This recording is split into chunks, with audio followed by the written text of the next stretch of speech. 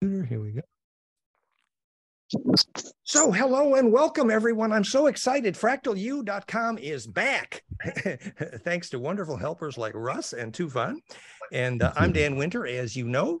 And tonight's conversation is Introduction to Cosmic Geometry and Implosion and Negentropy. Now, first, what's going to happen is that Russ here, who is the courageous team that led the reinventing of FractalU.com website, is going to say hello for 2 minutes about his vision for FractalU and also getting involved in the Discord conversation. And then Tufan Guven, who is our official moderator for these series, has a short intro, and he will be involved in arranging the conversation and moderating discussion. So first, Russ, go ahead. Beautiful. Blessings and love to everybody that's here, that's joined us on this conversation. I would like to say Happy New Year and thank you for being here with us to launch FractalU. The visions and how we see FractalU will be moving from here on out is we will like everybody to join us in our Discord channels, in our vision for FractalU to be a more expansive and optimized source of information through Dan Winter's information that he presents to the world. So I thank you, everybody. I've been working on this for about almost a half a year. I think it's been since last time that Dan and I were together physically, and I'm happy that we're all able to join this meeting. And Tufan, please take it away. But just briefly, Russ, though, Russ was so brave to create this amazing new front end for FractalU.com website, but give him a very brief how to get involved in the Discord discussion group. Very briefly, please. Right. So through the FractalU website, you will find the Discord channel, the link that you can press, you join the Discord. That will be basically the main form of our discussions. Every update, every interview of Dan's will be posted on the Discord. Through the Facebook channels and through the Instagrams, we will be optimizing how to have more of a audience, and the marketing will be expanded there also. But from FractalU.com, everybody can join the Discord channels. Yeah, so Discord is available, be a beautiful opportunity for discussion, as well as Facebook, and Tufan will be helping to moderate that as well. Thank you so much, Russ. Fabulous. And now, Tufan, introduction and moderation. Go ahead, Tufan. Thank you, Dan. Thank you, Russ. Hello, everyone. This is Tufan Güven, representative at geometricmodels.org, where you can find all sorts of sacred geometry modeling and educational tools. I will be hosting this beautiful program, starting with today's lecture by Dan Winter, the pioneer of fractal field physics and the main driving force behind FractalU.com. So Fractal University programs have been going on for many years now. Multiple experts in this field have taught at FractalU.com, and the past recordings are all available on Dan Winter's YouTube channel. We will put up those links here in the chat box, and these lectures are also being recorded, and they will be published on YouTube as well. So all courses will take place on Sundays at 2 p.m. New York time, 11 a.m. California, and 8 p.m. Paris time. And they will take about 90 minutes with open discussion, and Q&A is planned at the end of each event. So you can write down your questions at the chat box, and we'll go over them at the end of each session. These lectures are taking place on Zoom, and login details for each class are shared online at FractalU.com/courses. And big thanks to Dan Winter, Patrick Bolt, Valerie Samdalin, and Russ for their contribution to this project. Before moving on to this week's topic, I would like to announce that next week on January 15th, we are meeting with Iris Husing to talk about training with kids to see without their eyes. Bliss, biofeedback training with young people. You can also check flamingmind.com/outervision. Without further ado, I would like to welcome and give the floor to Dan Winter. Thank you, Tufan. You know, Tufan's service he provides distributing sacred geometry tools and toys around the world. We're working closely together, and this provides an ideal teaching media, actually. So that's a wonderful service. Thank you, Tufan, for being there. And Tufan was here for our events in France and is a dedicated partner. It's wonderful. Okay, so as everybody knows, I'm Dan Winter, FractalU.com, FractalField.com. And the background is on our 2 million view YouTube channel, where all of these will also appear, youtube.com/Dan Winter Fractal Field. Tonight's conversation is introductory, introduction to fractal geometry, sacred geometry, and implosion and negentropy. However, I'd like to introduce the conversation by setting a context for the discussion about sacred geometry.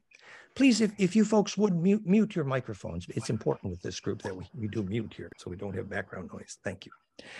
So what I want to say about the study of sacred geometry in general is remember that the study of geometry is essentially ultimately the study of wave mechanics. It has to be, because everything is waves of charge, obviously. So the point is that any study of what geometry is powerful for has to be a study of what charge waves do.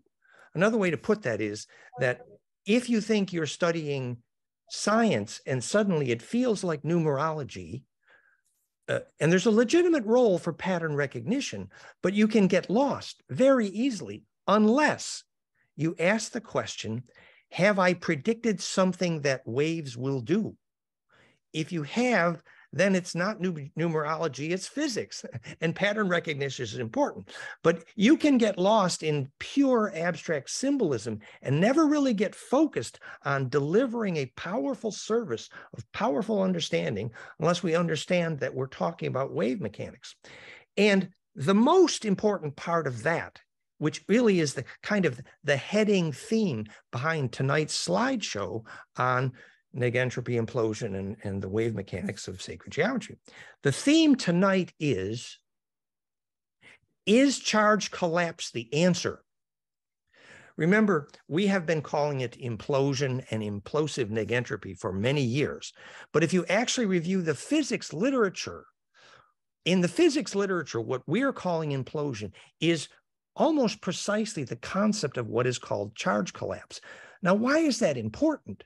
Well, Einstein obviously agonized for most of his life when he could not solve the unified field and discover why an object falls to the ground.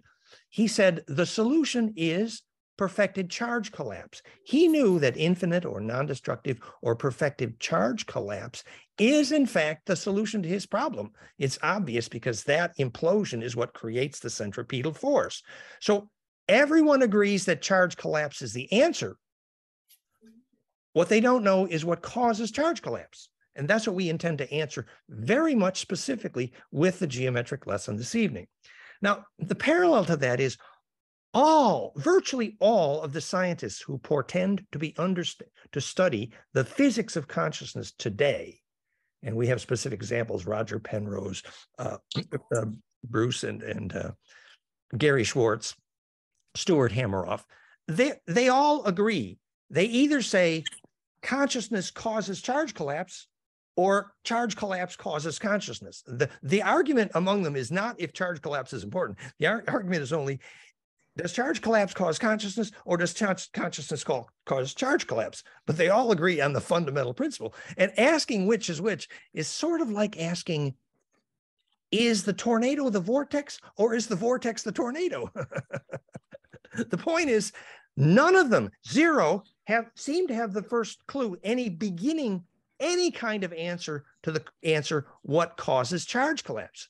So if we can accurately describe the cause of charge collapse, hint, fractal conjugate implosive negentropy, we have the specific physics answer to all of their questions, the cause of gravity, the cause of consciousness, and oh, by the way, the reason a seed germinates, the cause of life, is that negentropic implosion, ability to suck in the first nutrient. So charge collapse perfected is evidently, by agreement of almost all of scientists, charge collapse perfected is the cause of gravity, the cause of consciousness, and the cause of life force.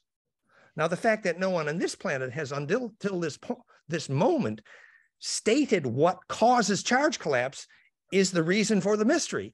And so what we're doing tonight specifically is answering the real physics of the cause of charge collapse, implosive negentropy.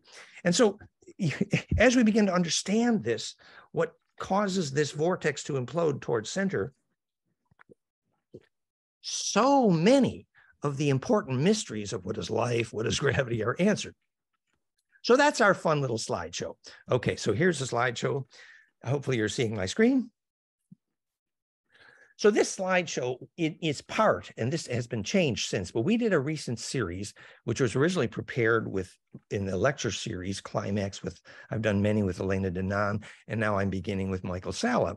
And of course, they're talking about the Star Trek future. But the Star Trek future became the cause of charge collapse, as you're about to see. So that's why this slideshow has been modified from that presentation. But as you can see, if you wanted to understand the Star Trek future, you need to understand what warp propulsion was, what impulse power was, essentially the mechanics of electrogravity. And you can't understand any of that, of course, unless you know why an object falls to the ground, which obviously is perfected charge collapse. Now, examples we used of that is we understood how that vortex, that Mercury vortex in the Vimana Nazi Bell, which later became actually the Nazi Dark Fleet, it was a Mercury vortex. Why did that vortex make gravity? If you could think about that for yourself, you would be so empowered. And the advanced version of that is called warp propulsion, which we'll talk about. It's a phase conjugate pump wave in a piezo crystal, the Koski-Frost example. So we can understand what warp propulsion is. We understand what a med bed is. We're going to understand stargates and portals using this physics. So the background lectures to that conversation is the 6 lectures I did for Elena Danaan on the physics of the 9 galactic bases, how UFOs fly, and how stargates and portals work, and also the work we then did with on the French secret space program, Jean-Charles Moyen, which actually we showed how he bilocated. So this is the series upcoming, obviously, FractalU.com. All of you have seen the website, and this is the lecture series. And by the way, in this series, February 12 is there's a mystery guest planned, and you will see very soon. It's going to be very exciting on gravity physics, actually. So this is a parallel to our project JediSchool.science.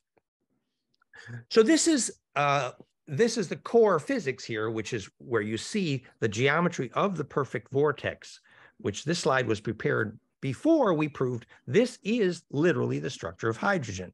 And that nesting of that dodecahedron is obviously perfected charge collapse, and that became the famous movie Contact, and how Jodie Foster effectively entered a lucid dream by that implosion. And what that implosion does in the aura is projects a coherent longitudinal array, your rainbow light body, which is longitudinal plasma coherence, into that array of compression.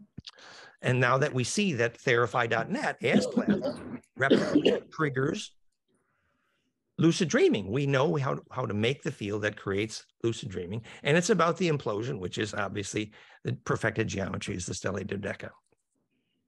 And you've all seen this slide before. So if we can accurately visualize what causes a vortex become centripetal and negentropic, the implosive charge collapse, if we could understand for yourself what makes any vortex become implosive, then and put earphones in. Yeah, if you could mute, please. So if you could please mute your microphones there, please. Thank you. Here, we'll mute that one. Someone's unmuted. It's hard to find the people that are unmuted, but please. Okay, so what ghosts do after death and how tornadoes are steered, all these are plasma physics. It's what makes you centripetal in the plasma tornado that enables you to have that leverage. And remember, all of physics is made of vortex tornadoes. And essentially, you can then understand how alchemy works.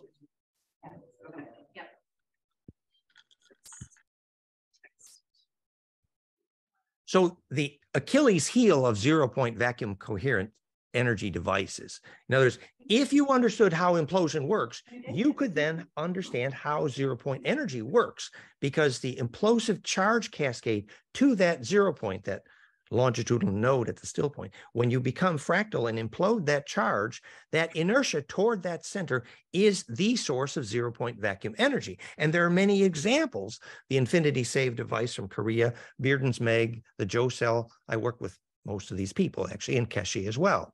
But what they don't admit is that almost all these 0-point energy devices are in fact unstable. If you park a Joe cell implosive hydrolysis capacitance device over a steel railroad track, it will quit.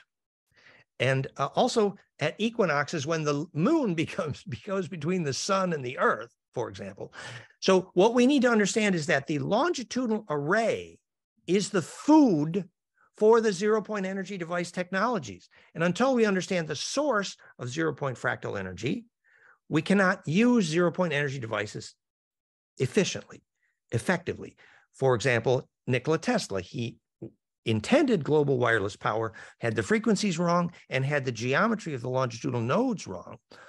And opposite of that was the pyramids of the Earth. They did have the nodes correct and the frequency correct, and the original pyramids of the planet, in fact, were a successful, effective global wireless power distribution mechanism. It's clear. We know from our ET sources. And here we wish to acknowledge Charlie Zeiss at StargatePyramids.com, and also his friend George Leoniak, newgeometry.com, who prepared this presentation that we did recently with Sasha Stone.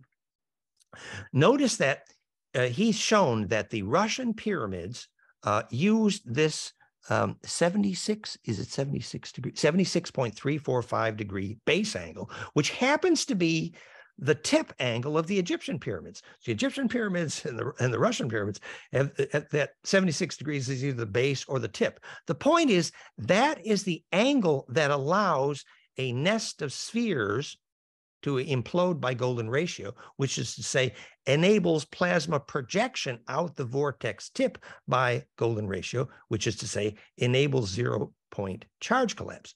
Notice that if you look down here, right here, the classic Schauberger vortex imploding and spontaneously getting colder, it has to be piezo rock powder in, 50,000 RPM impeller is ideal, and there's other factors. But if that angle of that cone is related to that 76 degrees, it optimizes that implosive charge collapse through the 0 point, which is where the Planck array enables longitudinal propagation, literally the physics of the gravity wave.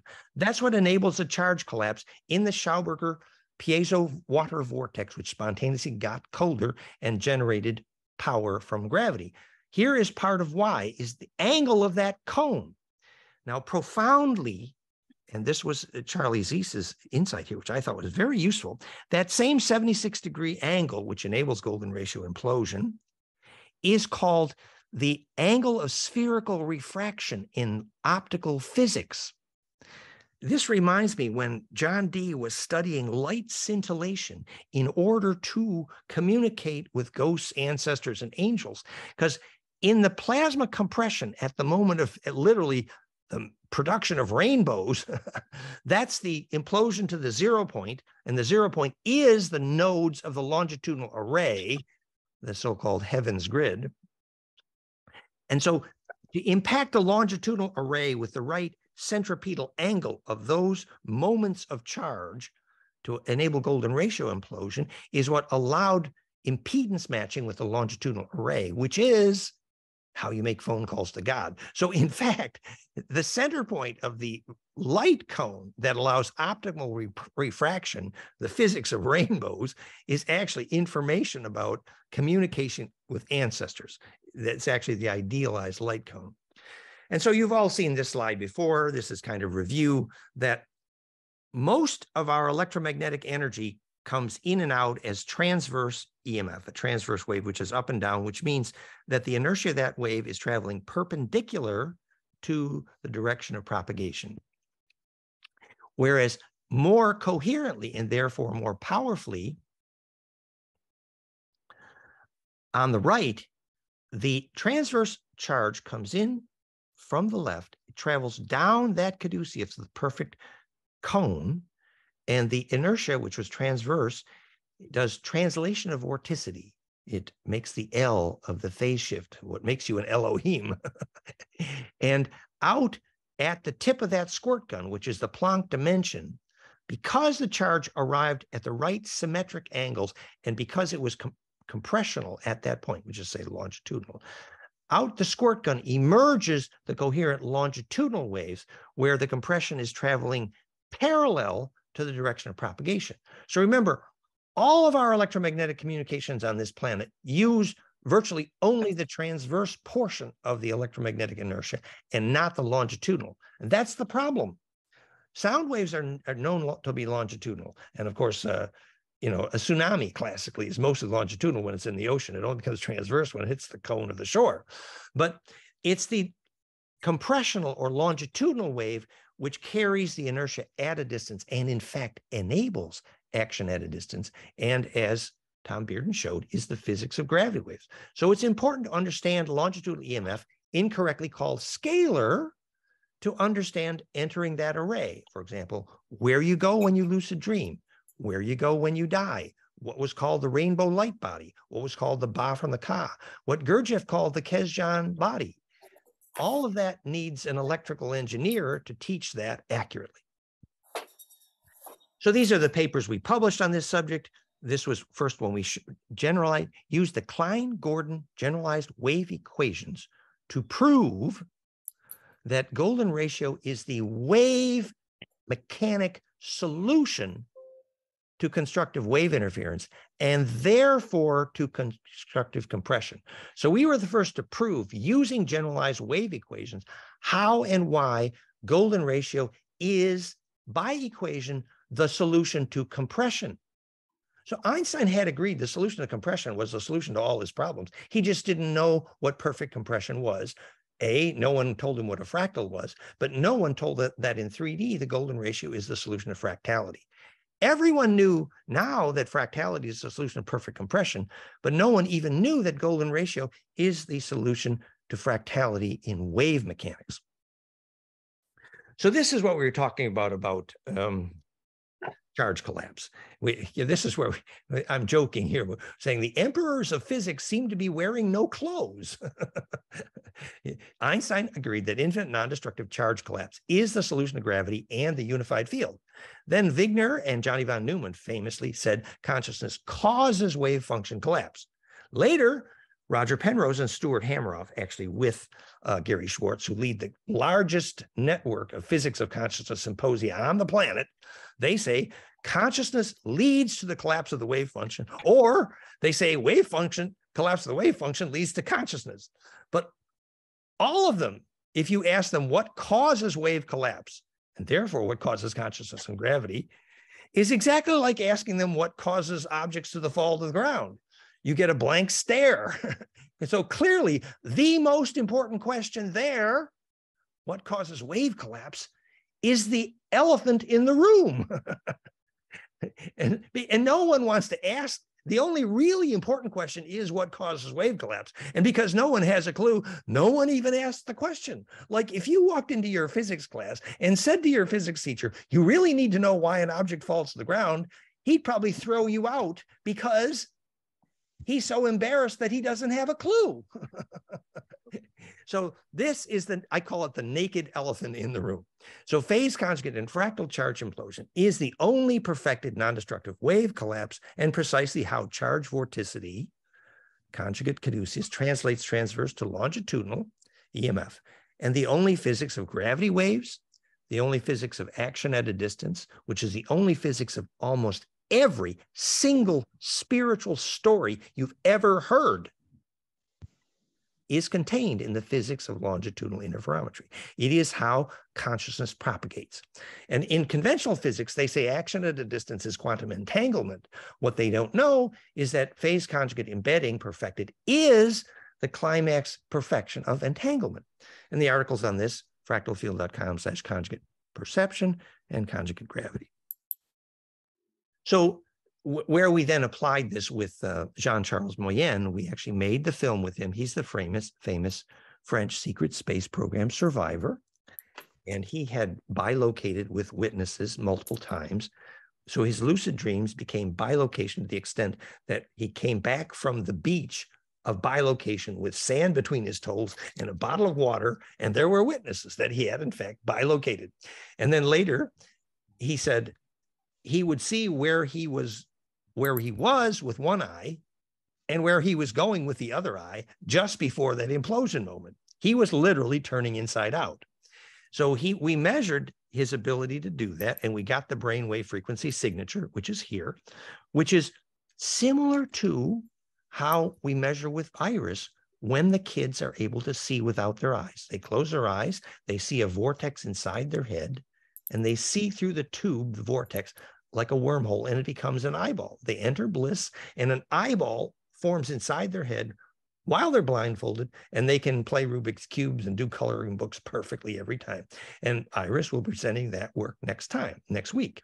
Well, here we got the same frequency signature in the brainwave, which you can see here, green alpha and purple gamma. The cascade of brainwaves from alpha to gamma, which was dramatically coherent, was in the case of Jean-Charles Moyen, similar to in geometry. It was the same geometry. It was an alpha to gamma cascade of both golden ratio and octave harmonics, which literally basically is a star mother kit inside your head, by the way. But in the case of Jean-Charles Moyen, the amplitude of the coherence in his brainwaves was off the charts. Patrick had to turn the gain down. So his brainwave made dramatic implosive coherence. And then just at that moment, John Charles will see in one eye where he is and the other eye where he's going. And that actually is literally electrically turning inside out the physics of how a portal and bilocation and stargates work. And illustrating that physics of perfected turning inside out is the famous pinhole camera.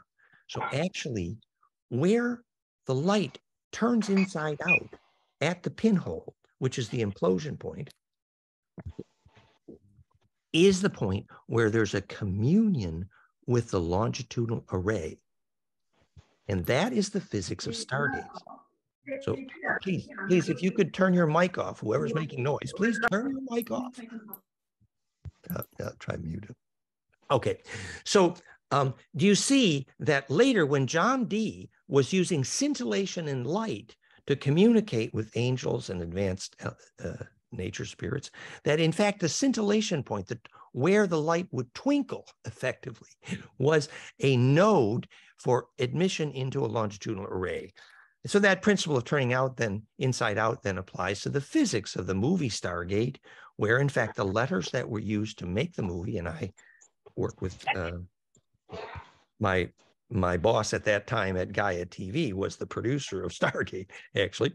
And so the letters they used that are on this Stargate actually are the Ophanim Enochian, which are these hypercube shadows of the plasma donut. You can see that in our work on the physics of angel alphabets, goldenmean.info/Ophanim. Point is, that was an index to how to turn plasma inside out, the physics of Stargate, much like the 5-spin inside, 7-spin outside, Ophanim sigil of truth here in the center of the Stargate, which is also the physics of the Anu, the perfect slipknot. So essentially, consciousness results when the plasma inside your head implodes. It's a vortex tornado. And that is what you take with you when you lucid dream and when you die. We know exactly what coherence is required to successfully lucid dream and die. The physics of consciousness is not a mystery. And now for the first time, we explain very well exactly what Bill Tiller measured here in dozens of ways, that focused human attention causes electric fields to centripetally compress. No one has explained that until our work, where we show that the plasma vortex is imploding inside your head, and that's why focused human attention causes electric fields to implode, compress. So this is Wigner and von Neumann's interpretation. Consciousness causes wave function collapse. It's basically the pairs of opposite. So the argument was Does the collapse of the wave function lead to consciousness, or does consciousness lead to the collapse? This is the argument underway, and no one seems to have a clue of the cause of that collapse. So this is many articles. Here's an example. This one is Stuart Hameroff talking about consciousness is the collapse of the wave function. That's our theme for tonight, remember? And he says the media is the microtubule. And as we're going to see, the microtubule is an implosive phase conjugate microwave waveguide. True, but what happens to allow the meiosis to happen is the microtubules form a tent that's an octahedron, proving that mitosis is actually phase conjugate optics. So the microtubule is not the consciousness. It's just a media and waveguide for the focus of phase conjugation. And the implosion that results from phase conjugation is actually the nature of consciousness. So these are some of the articles in the physics literature on here. Famous Roger Penrose is having this discussion that charge collapse is clearly the mechanism of consciousness. And he describes exactly the principle of equivalence is that the charge collapse, which is the cause of gravity, is identical, he called perfect equivalence, with the charge collapse that's the cause of consciousness. So if you explain, as I'm just doing now, the cause of charge collapse, you have answered the question of the universe, which is the mechanism of consciousness and the mechanism of gravity at the same time. So Dan, this is some serious topic here. So you have mentioned before that microwave conjugation inside the microtubules is actually how you build the double cone of mitosis, which is a phase conjugate phenomena. So it seems like it boils down to the geometrical significance with the structure of microtubules, right? Yes, and maybe since you're asking the right question, we should jump to those slides because they are in this presentation. But that's right. The microwave coherence of the microtubule is really a very important part of this key. And the microtubule forms a tent during cell division that actually is a phase conjugate array. Yeah, here it is. Okay. So there's the microtubule. And this is the microwave study of the microtubule, why it is a microwave guide. It's actually a helical array. I believe it is 13 around, which makes it piezoelectrically asymmetric with respect to the long axis. But clearly it is a microwave guide. There is no doubt. And, oh, I see. No, I'm sorry. It's 9-sided, which is even more interesting. So now here is that microtubule. Oh, so yes, since we're narrating this slide, we need to mute somebody here. Whoever's making noise in the background, could you mute, please? Claudio, please mute your microphone. Thank you. Thank you. Yes. Okay. So remember, this is the physics of the Star Trek future. That's what we're doing tonight. And in Star Trek, or maybe the myth here should be Star Wars, but they called it microchloridians in the blood that indicated when you were a Jedi. You were literally plasma projective because of the microwave coherent conjugating imploding plasma projection. Now at Montauk, that was called boson 7 in the cellular microwave. It predicted basically who could steer the time chair, who got leverage over the longitudinal array. So this imploding cone is actually an indicator of ensoulment. In boson 7, they were saying, we are going to take the teenagers to steer the time chair at Montauk if they have this certain frequency signature in their DNA. They call it boson 7, very similar to microchloridians in the blood. So look, later we're going to show you the slides up here. Well, we have the slides right here, actually. This is the live blood cell study from Therify.net, creating this de-rouleau, declumping ability of blood cells to stand alone, to stand by themselves, that we have measured many times in our Plasmatech Therify, Quantify, and Plasmafire. But now here, look, this is a small picture, but the somatids or microzymes are these small plasma coherent emissions when the blood is healthy. And by the way, this is not propaganda, but the VAX studies done by Laurent and others were very clear, actually, that this disappears when the blood is unhealthy. So clearly, your blood is not spitting out this plasma coherence.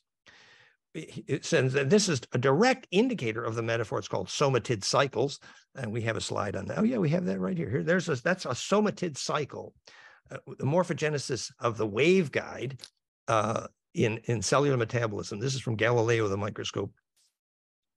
The somatid cycles, which relates to this idea of the microzyme, very famous here in France. And so here, this is the fun slide that Tufan just referred to. Look, this is called the metaphase in biophysics, the meiosis, mitosis. And this is the microtubule. And that actually forms the element of a double cone, almost octahedral geometry. Now, when I was studying biophysics at university, I'm raising my hand and saying, well, there's billions of subcellular organelles, and they're all choreographing this perfect centripetal dance. And how do they explain that in your biology class? Oh, hell, what is allowing all those billions of molecules to arrange themselves into this incredibly perfect musical dance, double cone octahedron with the lines being microtubules? Hello, that is literally perfect picture of phase conjugation and phase conjugate optics, two light cones imploding. That's what makes meiosis and mitosis negentropic. That's what holds the whole thing together. There has to be something centripetal in there. Could someone please tell your biology teacher? So strong evidence that phase conjugation is the choreographer of meiosis and mitosis. So that's where microtubules are a wave mechanic of consciousness, because they're supporting the geometry of phase conjugation in the plasma double light cone. So did I carry on too much, Tufan? What do you think? That's good. That's a very happily ever after. Well, and so this, if this is our Star Trek future conversation, this is my good friend at the time, Preston Nichols, designing the Deca Delta antenna, which became the Montauk experiments, right? Which later literally became the movie Contact. And what is this octahedron doing for the microwave? Hello? What is a Stargate? So this is the background conversation to the real grail conversation. I have just started on this slideshow, but I think maybe Tufan's right. Maybe we should take a few more questions at this point and keep this in a dialogue mode. I don't know. What do you think, Tufan? Sure. There are some questions. First one from Shah. She says, hello, I was wondering, what is charge collapse? Yeah, what is charge collapse? Well, in other words, when scientists say collapse of the wave function, most of them admit that they don't even know what the question means. Now, it is obvious to me that perfected collapse is identical with perfected compression. What Einstein had in mind is he knew the charge goes somewhere down the throat of the compression between the electrons and the nucleus. The charge has to go somewhere, and the charge has to go down that toilet. I mean, that vortex. I mean, that light cone. Remember, the electron shells are a platonic nest specifically, meaning golden ratio. Remember, the hadrons of the nucleus, proton, neutron, are a platonic nest specifically. We have the slides here. We'll dig them out later. So the electron shell array, SPDF, is a platonic nest. It's literally our star mother kit. That's literally SPDF subshells. That's what it looks like, for sure. And the arrangement of the protons and neutrons in the nucleus, guess what? Exactly a platonic nest. The same platonic nest that Kepler said causes gravity. That's charge collapse. So Einstein knew that the charge had to go somewhere down that vortex. And he knew that perfected compression was the answer. Of course, he didn't know what a fractal was. But once you understand that the center node of that array, which is the Planck threshold, is where you get contact with the global, even galactic longitudinal array. So if you want to exchange inertia efficiently with this whole superluminal nodal array, you have to get it lined up down the throat of this vortex. That is what perfected collapse is. It's the collapse of the wave function in the sense that we know that the inertia of a wave of charge can ultimately never be destroyed. A wave never dies. It's literally immortal. And Einstein knew that much. So he knew when that wave of charge carries its inertia down to the center of the atom, it had to go somewhere. Oh, where does it go? They don't know. But we now know. We knew the day that Tom Bearden proved by equation that longitudinal interferometry, coherent longitudinal EMF waves, is the physics of gravity waves. And by the way, the same longitudinal waves, he called it gravitobiology, is how you make a plant grow. Centripetal, huh? And so now we know exactly where that wave of charge goes when it reaches the bottom of the toilet. I mean, the bottom of the vortex. It goes into a longitudinal array. That is non-destructive charge collapse. That is the collapse of the wave function. And the centripetal electrical suction that creates is the charge acceleration named the gravity and the cause of life force and the cause of consciousness inside your head. Remember, the kids are seeing a plasma vortex form inside their head, and they say, I can now see through it like an eyeball, even if I'm blindfolded. And we know exactly how you take that with you when you lucid dream, during near-death experience, and when you die. We do know what the physics of consciousness is, for sure. It is that plasma vortex specifically caused by implosive charge collapse. So thank you for asking the right question. All right, thank you. Then there is another one from Kat. She asks, what happens if you don't die? What happens if you don't successfully die? Yeah, well, you see, people say that a soul cannot be destroyed. I say that most wave mechanics that we have in our memory, because it is not does not store a pure principle of survival memory for the species, in effect, is not useful to the collective unconscious. So we are served at the moment of death by forgetfulness because we need to forget most of that crap. What you have focused on that is pure principle and that is of survival value to all of DNA, that will never die. And that perfect distribution of charge is what can enter the compression that allows you to enter the nodal array called Hey Ave, heaven, or plains of Sharon, or Champs-Élysées, literally the physics of bliss. So when you die, the preparation is to prepare for compression, exactly the preparation for bliss and birth and death and lucid dreaming. It is that you've distilled the memory of every day into what is pure principle. Everything else, it doesn't make it through compression, and that's good. That's why successful death is a black hole experience. That's why surgeons have proven that death visions are electrically contagious, because if you want to enter that array, you do need to survive compression, and that is a very useful test. It's called Secret Places of the Lion. The lion serves you by smelling for fear, because that will not do compression well. So essentially, death is not something to be feared, but it is something to be prepared for. And one of the best ways to prepare is to plan to learn how to lucid dream, in which you literally enter that same coherent longitudinal array, the physics of heaven. And that's why all that hygiene about where the magnetic line crosses are matters, because that's how you get in and out. For example, sunrise and sunset are very helpful. Equinox is very helpful because these allow you to enter the phase conjugate four-wave mixing to embed in that array. That's why the same physics of a magnetic line cross or a sunrise or sunset serves Therapy, labyrinth, cathedrals, bliss, birth, death. That ability to enter that array is part of that physics. Next question.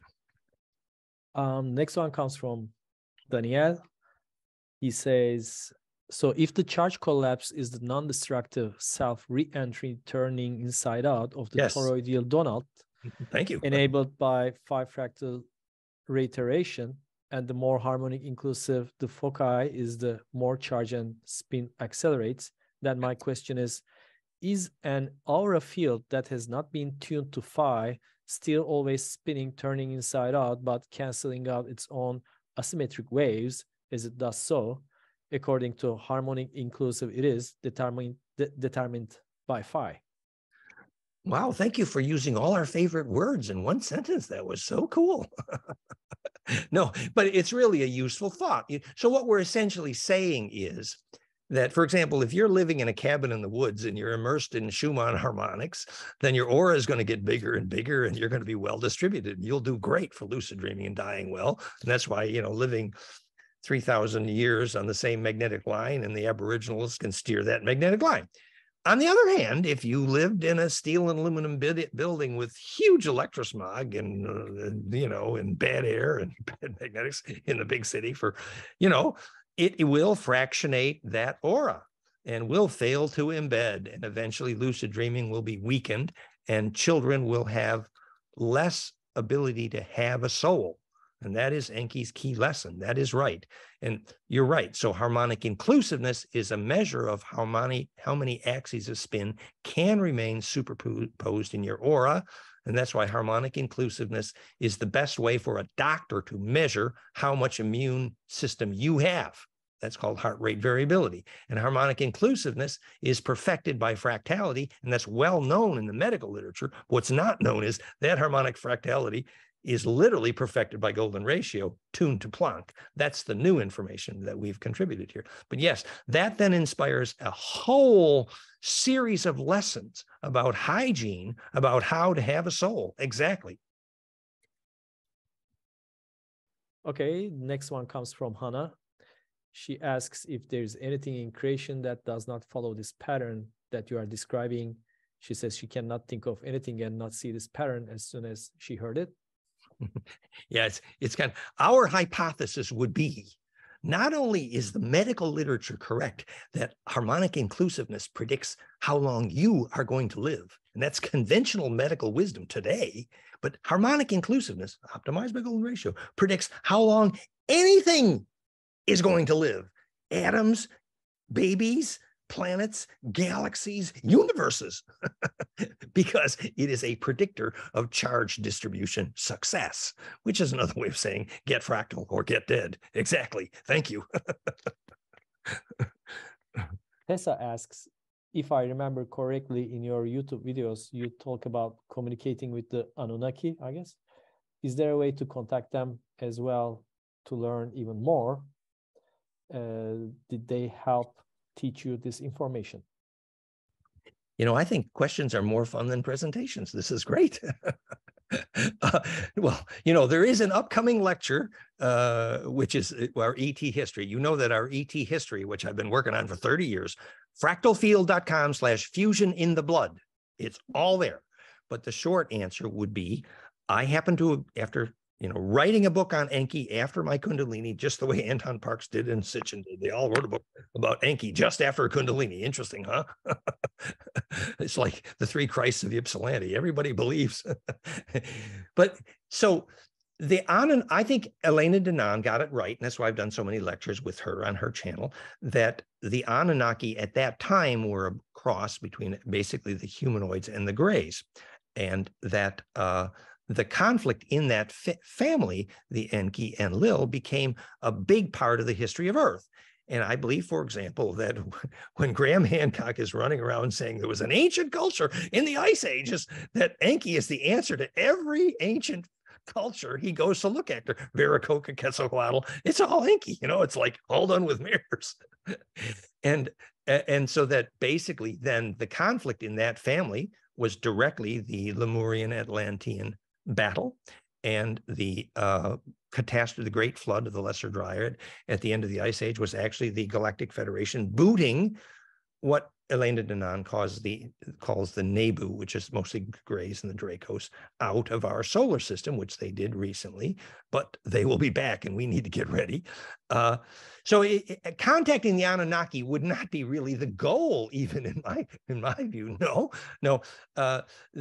Most of what we call the Anunnaki history, we now know, is summarized by the fact that Enlil turned this planet into a slave colony, and getting him booted out of here was the biggest accomplishment of the last few thousand years, thanks to the Galactic Federation, and not thanks to us, actually. And Enki, Hermes, and their team, I think, has returned. I think Elena Danaan is right. That's the Supergalactic Federation called the Nine. And that's a whole nother story. Started with Andrei Puharich and became the Star Trek, the Star Wars series. Actually, was the story of the Nine, which is plasma physics.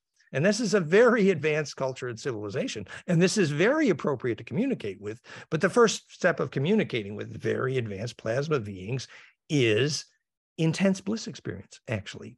And so when my friend John McGovern from Adelaide, he had discovered that a little plasma shadow physics, and he could read every shaman carving in every ancient cave on the planet. And then the only place he published that work was Los Alamos Plasma Physics Laboratory. That's the only place they published that work, with Tony Peratt, who discovered that all ancient shaman languages is actually plasma physics. Ain't that cool? So were they communicating? Oh yeah. Did they know a language? Oh yeah. Was it the shadows of plasma? Oh yeah. How do you make phone calls? So to be continued in the upcoming lecture on galactic history coming at fractalu.com. Meantime, check out fractalfield.com/fusion in the blood. But the short answer really is, channeling is dangerous astral hygiene in general. And part of what we are going to discuss in the lecture on galactic history in upcoming fractalu.com will be my personal experience with Andrei Puharich, who first communicated with Atun, Enki Tom, he called him. And there were dramatic astral hygiene problems at that time, because Bentov, my teacher, and Puharich, they were at the opposite sides of the Israeli war. And Puharich started making phone calls to the Anunnaki the days after he learned how to replace the ears of deaf people by using a piezoelectric oscillator capacity coupling the bone and ringing the bone in the head, which is the physics of clairaudience. This is what Andrei Puharich's MD was so famous for, his devices to enable deaf people to hear. And then shortly after that, he began getting phone calls from Enki. Is that a coincidence? What is the lesson in astral hygiene? So we're going to be discussing that in some details in our upcoming lecture. Next question. Ajda asks, is one's light body, the Merkaba, a way to enter the Planck threshold? We have that article, goldenmean.info/Merkaba, MERKABBAH, in which we discussed, I worked for 20 years with Drunvalo's Flower of Life group in that regard. Clearly, what's called the Merkaba largely is this useful exercise of visualizing spinning, counter-rotating star tetra around the body, which is essentially a cube. It's at the center of the Star Mother kit. And visualizing a cube around your body is a great start at cohering your aura. Absolutely. Tetracube, all octave ratios, is a perfect way to crystallize. It's why nature uses hex snowflakes, because it's very stable. Problem is, in a tetracube, you get no golden ratio, no implosion, and no center point. Oops. So Drunvalo correctly taught, well, there is a climax step, but it's dangerous, so we're not going to tell you. Well, actually, if you don't finish the tetracube visualization without going from hex to pent, there are all kinds of astral hygiene problems. Short, simple reason is, and it's all at that article, goldenmean.info/Merkaba.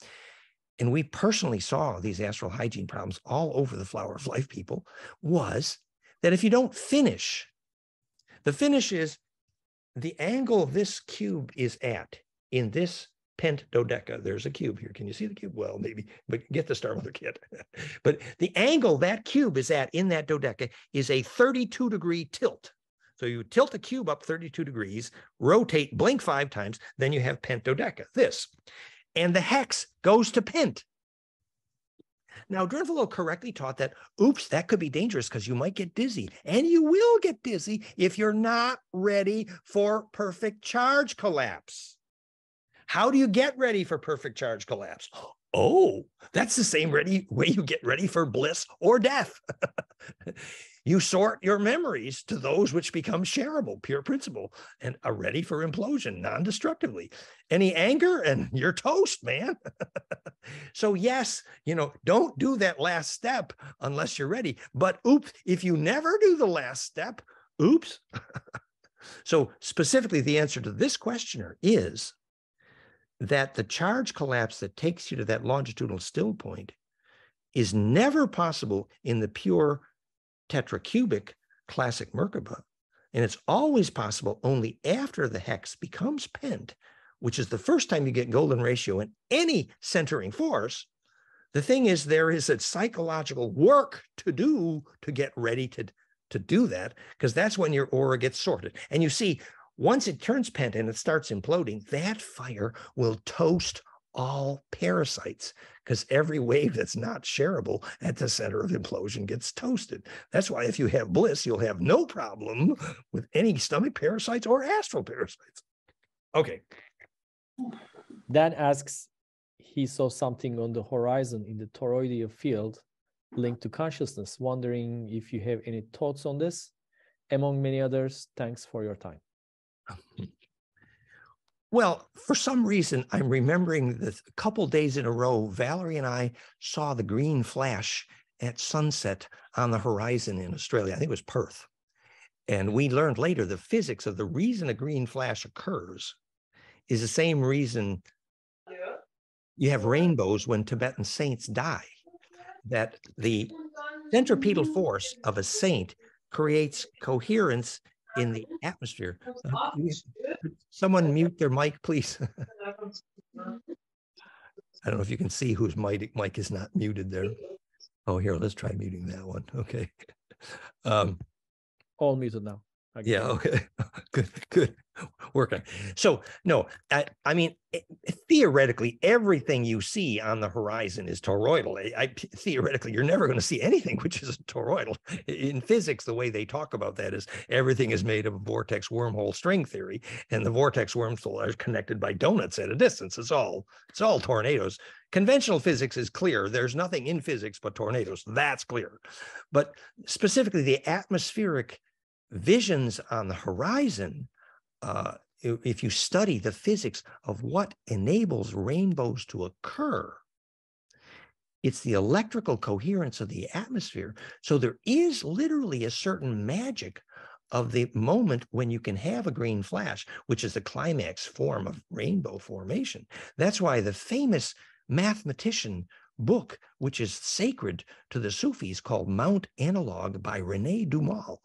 And you could not enter the kingdom of heaven without, you could never even begin to climb the mountain to bliss unless you did it by the light of the green flash. Think about what that means. It means if your city is full of pollution, you're not going to get a green flash because the atmosphere has to phase conjugate. That's why there's really a pot of gold at the end of the rainbow. Anyway, that was poetry. Thank you. Andonai asks, can you explain how a magnet works?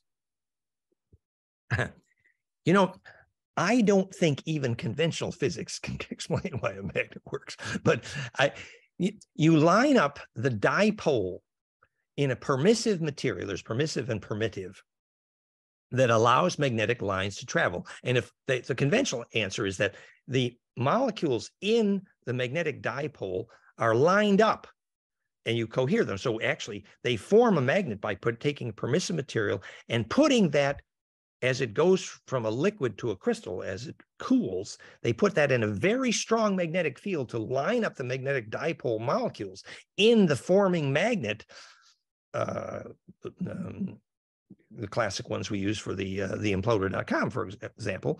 And that lining up the magnetic dipoles in the magnet allow the magnetic lines to become coherent end to end. Now, the thing that's interesting is that when we say, is it electrical or is it magnetic?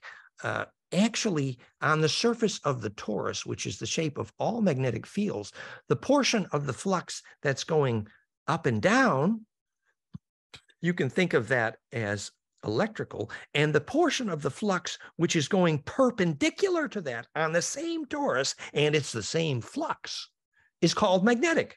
So the difference between electro and magnetic is only whether you're referring to the amount of flux which is going this way on the torus versus what's going perpendicular to that. Electromagnetic. That's why when these new age woo-woo say, well, that was electric and this over here is magnetic and that's separate, that is pure schizophrenia because actually it's all simply the flux on a torus, and the part of that flux that's going perpendicular on the same donut, we call that magnetic, and the other part we call electric, but it's actually the same flux on the same donut. That's why they're coupled, and that's how magnetic induction works, and that's how motors work, and that's a lovely long story. That's the beginning of an electrical engineering curriculum. But ultimately then, to understand how, when those magnetic lines converge, if they implode, you can make healing in gravity. And when those electrostatic lines converge and implode, you can make healing in gravity. Why? Because it's all the same flux. So you have phase conjugate magnetics, we have phase conjugate electrostatics, you have phase conjugate optics. It's implosion is really what it's about. And whether you call it light or electric or magnetic is just referring to different geometries of the same flux.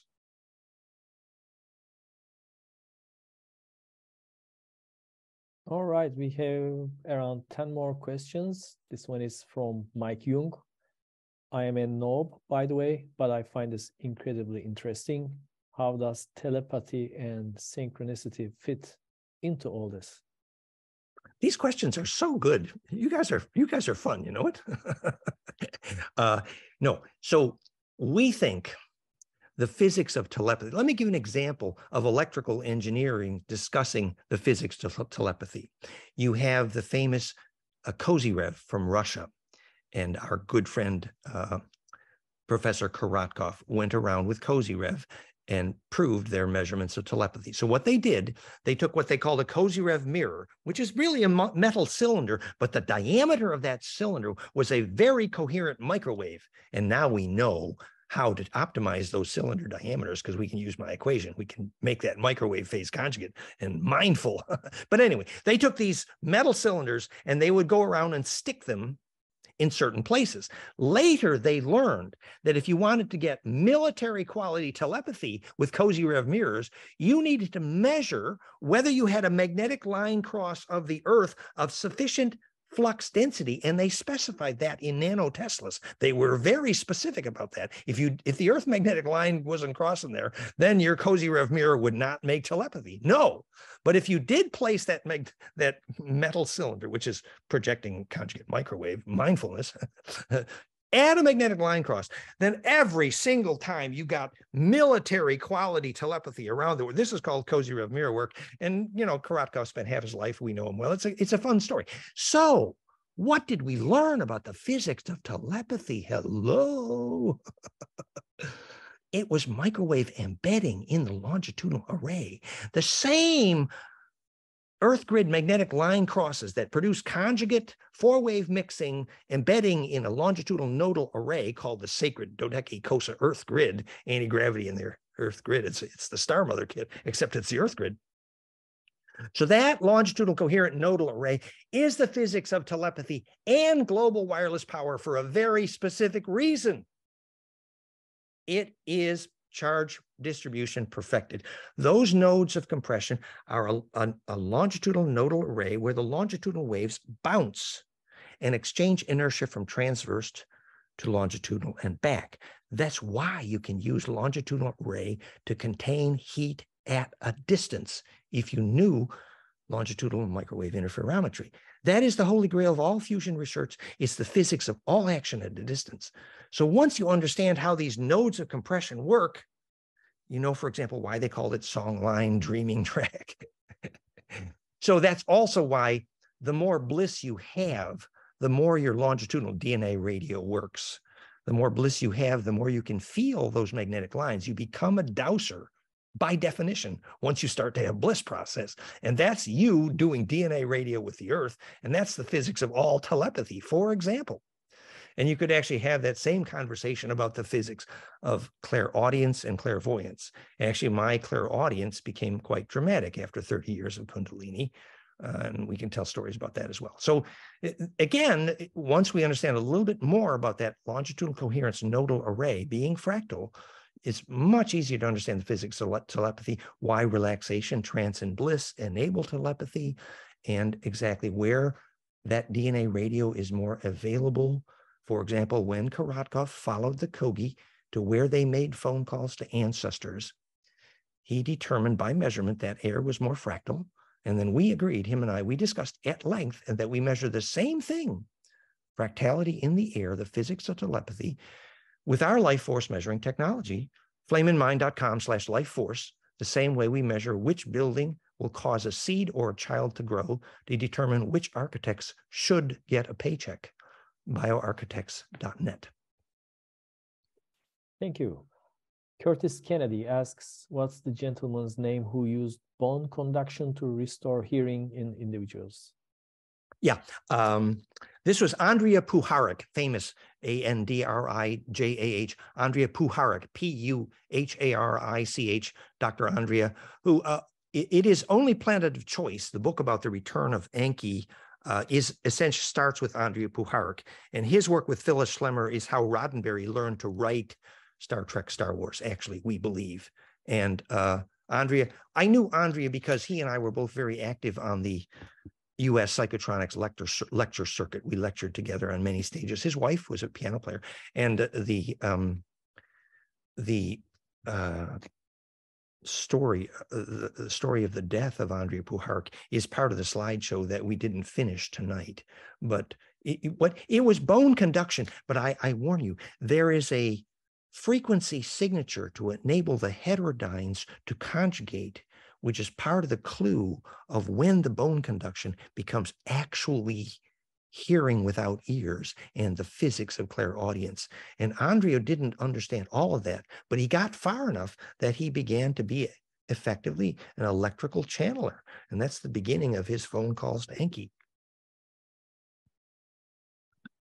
Bernd Eckhart says, hello, Danielle. Can you explain the physics behind monoatomic elements? Dan Winter for presidency. Yeah, I don't think Trump would like me. I don't know about Biden, but well, I say that the definition of politics is the body polis. This is my political announcement. So when a beehive has enough coherence in their collective plasma, which is literally collective bliss, that's called a body polis. And at that point, a beehive can swarm because the coherence of their collective aura is navigable. And the royal blood is obviously the navigator, the lucid dreamer, the queen. And so the definition of a political body is biologically clear. If you do not have collective bliss, your collective plasma is not navigable. You ain't going to make it through the heart of the sun. And any other definition of politics other than the biology of bliss is actually counter serving survival. There, that was my political announcement. Are you serving bliss process? Then you're political. Otherwise, no. And you would have to then know what the biology of bliss is, which is charge radiance. Hello, is that a new definition of politics? I think it's fun. Thank you for nominating me. Okay. So what was, the question was Ormy's gold powder. Yes. Well, let's take the example. The Anunnaki were such klutzes, they could not get through the Van Allen belts without nuking their way through. They needed then a device in which to stick them nukes called the Ark of the Covenant, designed by the Syrians. And gold and the acacia wood dielectric is implosive capacitance. And we know why implosive capacitance reduces radioactivity measurably. I was with Keshe, basically. And in the Bible, this was called the plague of azoth. And the azoth is both the nitrogen poisoning, which is the French word for nitrogen, which the Dracos breathe, basically. But also, that was the word for radiation poisoning, hint, the Ark of the Covenant. Now, the spark gap on the Ark of the Covenant was a gold square wave implosive capacitance, which could stabilize gold in its monoatomic state. Holy Communion, mana, ormes, the spice. Now, the reason a gold atom will not be stable in a monoatom state unless it has a supporting electric field is because it's pure implosion, man. So the gold powder that David Hudson made was actually very dangerous to your aura because it would melt a hole in it. Actually, we had some, oh my God.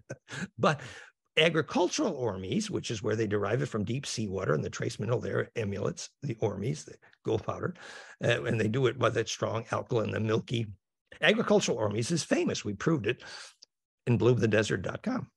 So the gold atom in its monoatomic state is a simple symmetry example of pure implosion at the atomic level, which can be powerful and immortal and dangerous.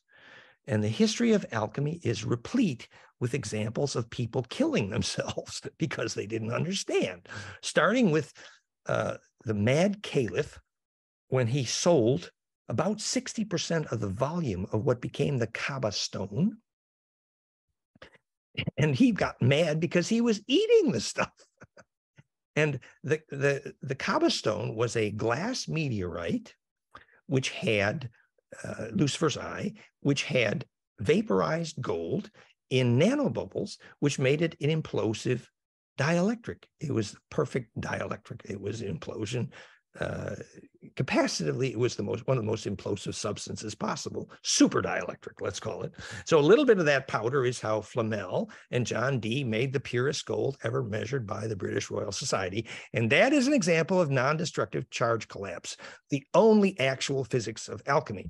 And we'll do another session on this. We might do some alchemy stories, but that story is pretty well described in my work with Vincent Bridges, who remembered his life as Kelly, who made the purest gold ever measured by the British Royal Society, at fractalfield.com/alchemy of fusion.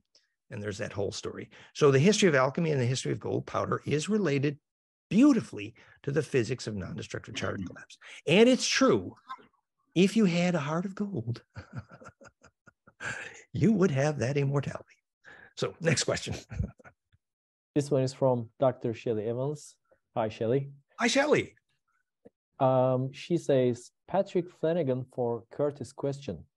With so much focus on Enki, shouldn't we include Samoeda, female counterpart of Sam? Ah, Enki's lady.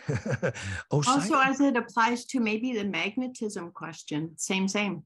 Ah, nice. Thank you, Shelley. Well, you know, Anton Parks, who I think had the best biography of Enki going, really much better than Sitchin. And I wrote a book on Enki, and actually goldenmean.info/Enki. And I think Anton Parks has got more history detail, clearly. And he has a lot to say about Enki's lady, which relates to the story of Isis, and Enki's mother also. But the short story was that after Enki was effectively, his aura was taken apart. This is the myth, and that she reassembled his aura into the orbit of Venus, actually, which is Pent, which was Enki's wife's way of immortalizing, because planetary orbitals can be the matrix of incarnation of very advanced stellar beings, which relates to Enki Osiris, not just inhabiting the orbit of Venus, which was a morning star, which relates to that story, but actually inhabiting the sun, which as we know is true of Osiris. So I would say there's a beautiful thoughts on your beautiful question on the power of Enki's wife. Valerie, do you remember the title of that book about Isis goddess? What is mother of Enki? What that Anton Park's second wife wrote? Oh, there's a whole beautiful series on the power of the ladies behind Enki. So I'm not good enough in that history to really. Do you remember the title of that book? No. Oh. But there's a whole series on the power of Enki's ladies, and that should be another conversation. And you're right, we should have it. I'm just not prepared to have the conversation right now. Sorry. Susan asks, can you speak to hepta, seven-pointed evolution? Yeah. Well, we believe the reason the O'Feynman-Enochian sigil of truth had 7 points on the outside and 5 on the inside, and why the 7-circuit Cretan Minoan labyrinth, these are all description of the physics of the fact that a tetracube has 7 arrows, 7 axes of symmetry, and that's called 7arrows.net, and where we have this whole description. So clearly, the history of tetracubic symmetries, which are the reason the human heart muscle layers, 7 of them are exactly at the symmetry tilt angles of the 7 arrows of the tetra, which is also the exact physics of the origin of Hebrew and Sanskrit and many other things. And why, when the clairvoyants looked at the heart of the sun and the heart of the human and the heart of the hydrogen, they saw the exact same Anu, and the slideshow is here on that. And they saw 7 spins outside, 5 spins. Oh, could you mute there? Do we have somebody who's not muted? Hi, what's going on? Are you upstairs? Oh. Can you find out who's not muted there? Beate, can you Somebody brought a metal Beate, would you mute? Rococo bed frame with a mattress Beate. down the stairs at the public. Dan, are you able to access. mute everyone? Set up there? a photo shoot in the sunset with this bathing suited woman or something in the bed. It was so funny. And I tried to take pictures. Malibu, California. Yeah, okay. I got her muted. All right. That was rude, really rude. You're right. For the next time, I have to learn how to mute her. I'm not that good at using Skype yet. Sorry, guys. But so just to finish the thought. So the hepta geometry is inherently tetracubic. And that is not evil. It's useful and powerful because it's the shadow of the symmetry that starts phase conjugation. All phase conjugation began with lasers in a cube. That's how it started, because tetracube symmetries produce octave geometries, which is perfect for stabilizing. So hepta, everything about hepta symmetries means crystallizing, stabilizing. Why? Ice is hex. It's perfect for stabilizing. It's useless for imploding, but it's the necessary first step, because until you stabilize the tetracubic lattice, you can't get the more subtle pent lattice stabilized in its center. In other words, you can't make a dodecaform until you get your cube stable first. And that's what the hepta 7-fold symmetry is. And those animations is all beautiful at 7arrows.net. Okay, Songman asks, where did the wave come from in the first place? Yeah,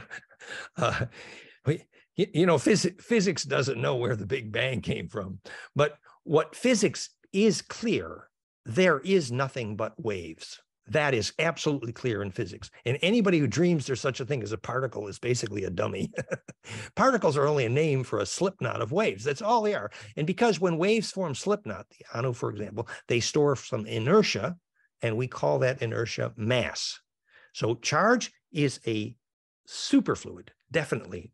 Nassim and I agree on this. Charge is a flowing superfluid, and charge is everything in the universe. Plus and minus charge is actually compression and rarefaction, and that is everything that exists. And that superfluid propagates, obviously, as a wave. And so the only thing that actually exists in the universe is waves in that superfluid. And those waves will all cancel out unless they agree. Now, it is extremely profound that the Planck dimension is the same for 1,000,000 light years in all directions. Why is the Planck dimension the same? Hello? That is a wonderful example of the fact that waves that don't agree get dead. It's very simple. And the Planck geometry, that Planck array, hydrogen being dodecafractal, for example, and the mass arrangement of the masses in the universe is dodeca, the Earth grid is dodeca, and DNA is dodeca, and hydrogen is dodeca. What does that tell you? That waves are going to die unless. So we don't know what caused the first wave. What we do know is the universe is a superfluid of charge, and waves in that superfluid is everything that exists. Malena asks, hi Dan, can you say something about the psychic gift of magnetism? I have heard of this recently, but wonder what it is and how it can be explained in physics. I'm guessing that question refers to, for example, in France, someone who does healing with their hands is called a magnetizer often. I'm guessing that relates to the question. And it's true that some people actually have literally magnetic hands, but more than symbolically, magnetizers is one way of describing the ability to heal with your hands, for example.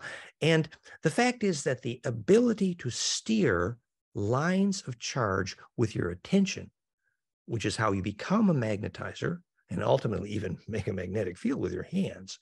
So the fact that ultimately you could have a conscious control of a magnetic line with your attention is one of the most profound examples of the physics of consciousness that exists. In other words, look, we were told in the Gurdjieff school, you will not begin to learn sacred gymnastics, which is how to make an immortal body, until you can make feeling in your baby finger. And I've told this story many times.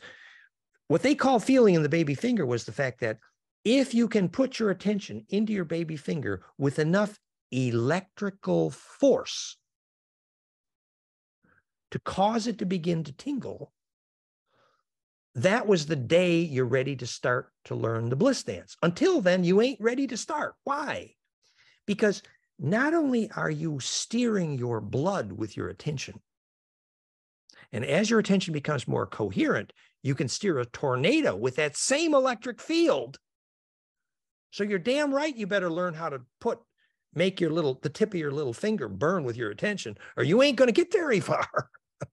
You're getting leverage over the lines of force of the field because your attention is your ability to steer that tornado. Your attention is nothing else than your ability to steer an electric tornado and eventually to steer the sun.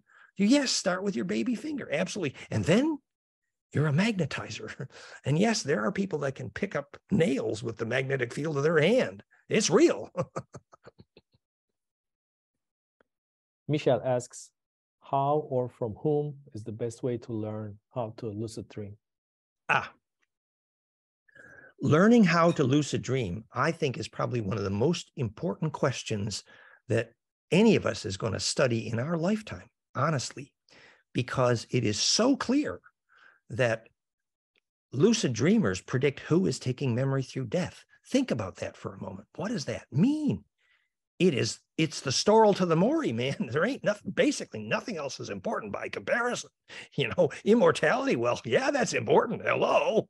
So yes, we absolutely must learn the physics and the hygiene of lucid dreaming. So thank you for asking the right question. Now, I'm a little bit, let's say I have very little humility. I'm very proud of the fact that Therify.net replicably helps people lucid dream. And we know exactly why, because Therify, that plasma implosion, compresses and helps a longitudinal array to propagate coherently around your body when it's in that plasma field of compression. So it helps your body to propagate coherent longitudinal electromagnetics, which is the stuff of lucid dreaming. Now, if you did that on magnetic line cross, and also a little easier at sunrise and sunset and a little easier at equinox, et cetera, because these are all four-wave mixing, the physics of conjugation. But now there are a beautiful library on the yoga of lucid dreaming. I mean, lucid dreaming is well studied. It turns out, and we didn't have time for the whole slideshow, but I have a slide of the recently published neurology literature on the frequencies that cause lucid dreaming. Hello, I'm proud to say it fit my equation. It's so cool. So implosion helps create lucid dreaming because it helps your aura to be coherent. And that's exactly the physics of what the Egyptians meant by Ba from the Ka, Gurdjieff meant by Kesjan body, Tibetans meant by rainbow light body, what was meant by the Vril, what was meant by the El as in Elohim. These are all names for ability to plasma project coherently in the longitudinal. And it's exactly precisely what's meant by the raising of the Jed. Exactly. That's what a Jedi is. Now, the psychology of that is a lifetime study. Obviously, it means your aura needs to be kept coherent. It means you need to be thinking of a shareable wave. And ultimately, it also means that you become part of the wind of ancestor memory. So, for example, the more you become aware of the yearning at the moment of death of your most important ancestors, that will be the wind in the sail of your lucid dreaming. Because that wind in that longitudinal array is what the Aboriginals called dreaming track. So that's a beautiful science. And there's beautiful literature on lucid dreaming. For example, 9 Faces of Christ, when he discovers, first time he went to his lover in his dream, he could see his lover, but he couldn't hear her. And then he wanted to smell. And each time he lucid dreamed to his lover, he took with him another organ of perception. What does that tell you? The growth of coherence in a light body. So the study of lucid dreaming is exquisitely important. It's the issue. And the more you recognize the importance of the energy array, the magnetic lines of the earth, the ley lines, the cross points, the more you can embed yourself in that body. Why the ancestors who walked barefoot on the same magnetic lines for 1,000 years, they're the ones that could lucid dream. They're the ones that had a soul, and they're the ones, the Dracos and the Gray, the Nebu, came here to steal their DNA. Why? That's the gold of the galaxy, that kind of DNA. So yeah, we better study it, because that's our value in galactic politics. You know, our technology, no, but our lucid dreaming skills, yes, that's the value. Thank you, Dan.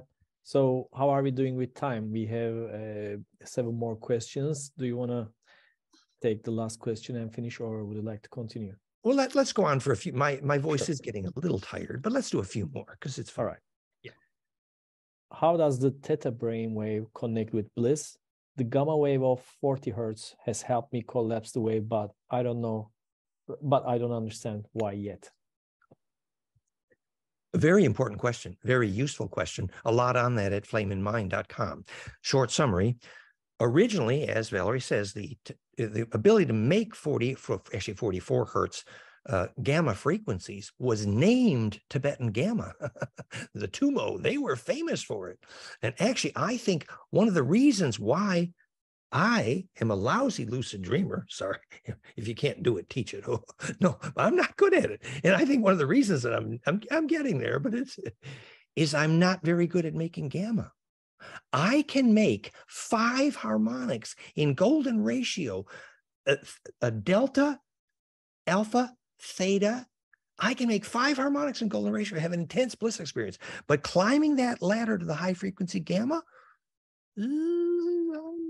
you know, it's a challenge for me.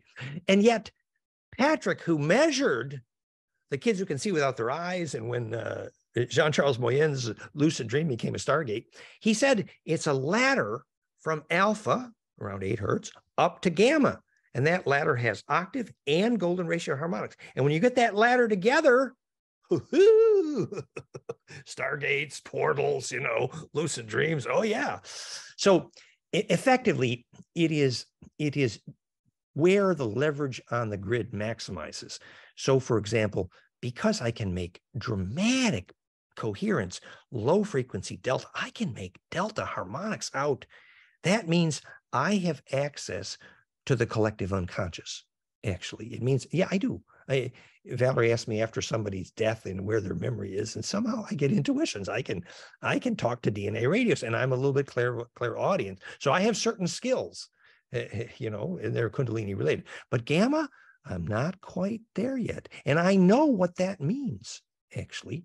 And you see, the theta is the around 20 hertz is the active thinking brain, and when that gets into resonance with the alpha, which is around the 8 hertz, and I can make that cascade beautifully. And I can have, you know, tingling haired bliss experiences at will, because I can do that after so much Kundalini.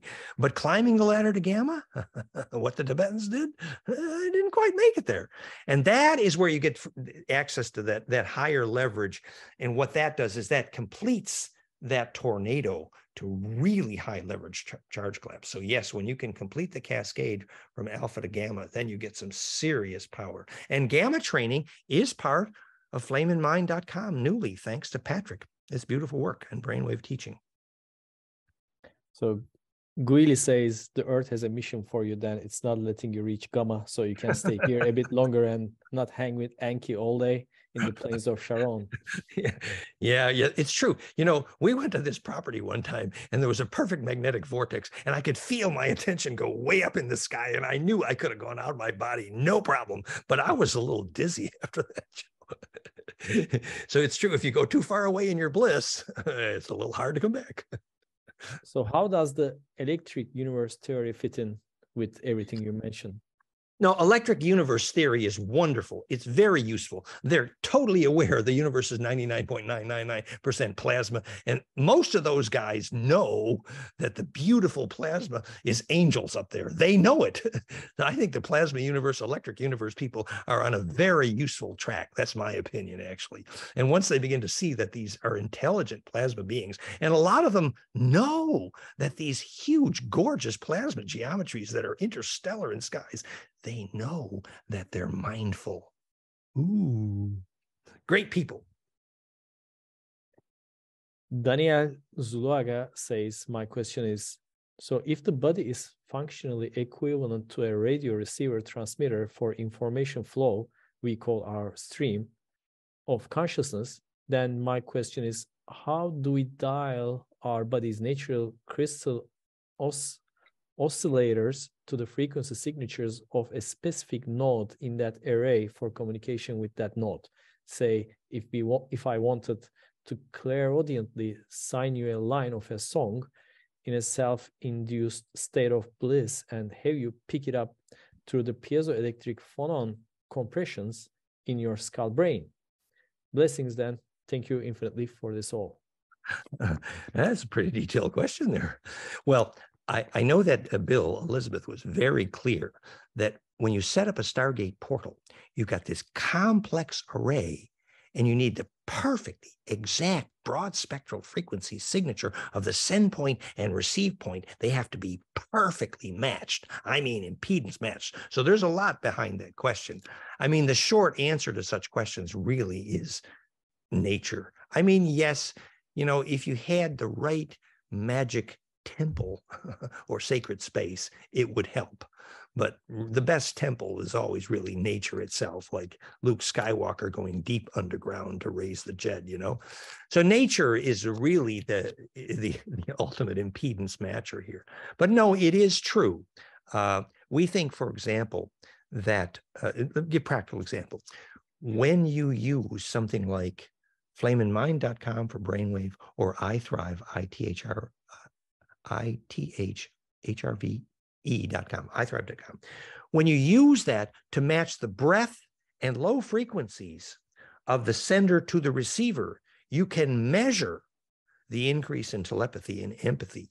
So, for example, realheartcoherence.com, we actively teach tantric lovers to match their heart harmonics. And it's beautiful and powerful way to learn love. I mean, compassion, I mean, embedding, I mean, empathy. And we famously tell the story, the largest bank in Australia, ANZ Bank Melbourne, bought, well, what was then realheartcoherence.com to teach their bank managers to feel for their Black clients, actually. They were teaching empathy by measurement. And that was a case of literally teaching them to match their heart harmonics. And that all starts, by the way, with breath entrainment. So, and breath entrainment is so easy and so profound. A great way for lovers or studying Tantra empathy, studying telepathy. Breath entrainment is almost always step one, really. And so, breath entrainment, heart entrainment, EKG, EEG, these are all very practical ways to, yes, you can send a message that way. And that's the beginnings of telepathy. It's a very appropriate question. And there are very powerful tools, for example, biofeedback, to do exactly that, breath training. Yes. Valerie got the answer to the question. She's the hero. So Anton Park's book, Shelley, about the Enki's lady is called Testament of the Virgin.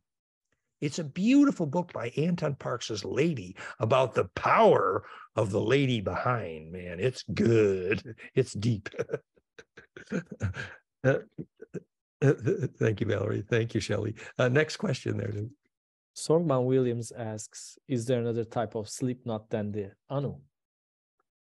Sorry, is there another type of slipknot than Anu? Yeah, than the Anu.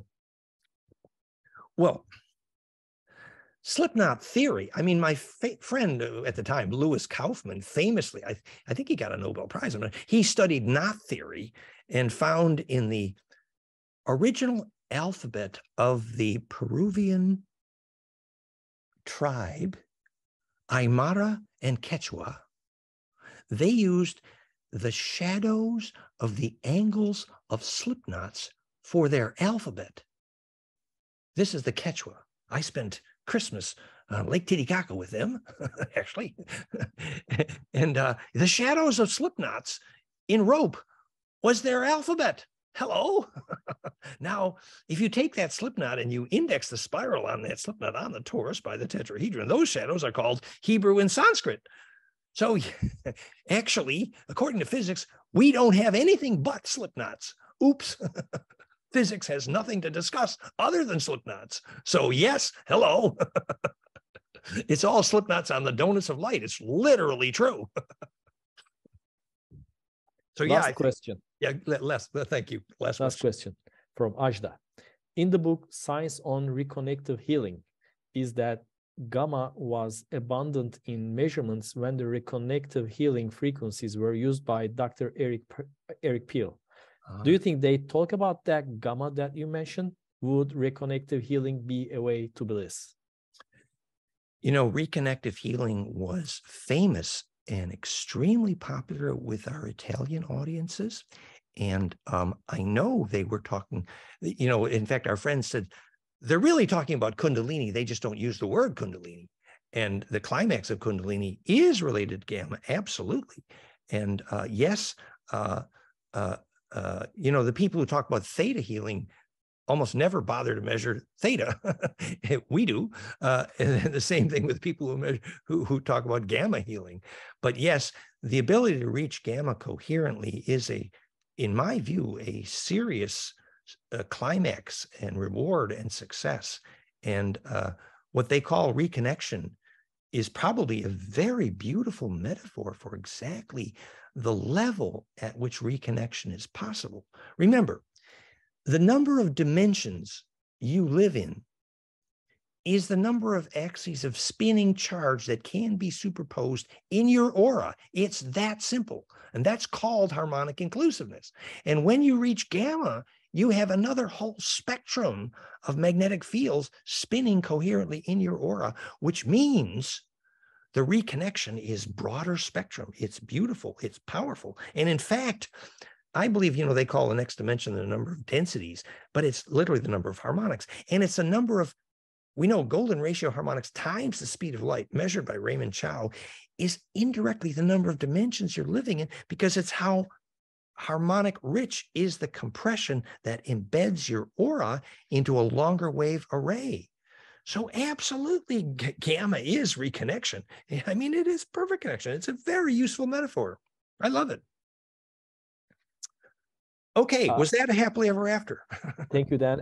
There is just one more question. It's a technical question about social media. Maybe Ross can help us. Fractal Nick asked, clicking Discord on FractalU opens the application but doesn't take me to a Discord server. We might need an invitation from the Discord manager, I believe. Would Russ like to comment on that, maybe? Russ, are you still there? I think we might have lost. Yes, of course, yeah. So do they need a special invite to the Discord server, Russ? So from the FractalU website, fractalu.com, you can from the right top side, you can press join the Discord. And right there, you can join all the conversations. As what I hear today, I'm actually very pleased, actually very happy and delighted to see so much engagement in the group chat right now. And every course that we will be showing to our people, we will be not only providing these courses, but we will have these types of conversations once a week. So I hope everybody joins again and we can expand further. I could see that we had about 70 to 80 people at first. Now we have about 60 for the second hour.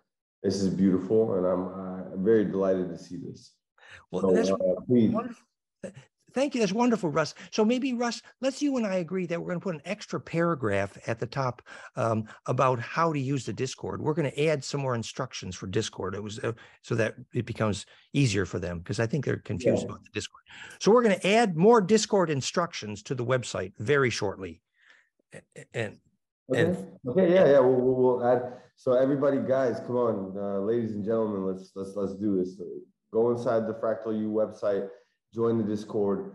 We're going to start posting more and more every week. All of Dan's lectures and new interviews with everybody that we're in contact with. So this is beautiful. Wonderful. Thank you, Russ. And Russ, they are saying that there's an issue with the Discord link. So let's say that we're going to check that for them. Okay. So we are going to check on the Discord link, guys. Thank you, Russ. We will fix it. Yeah.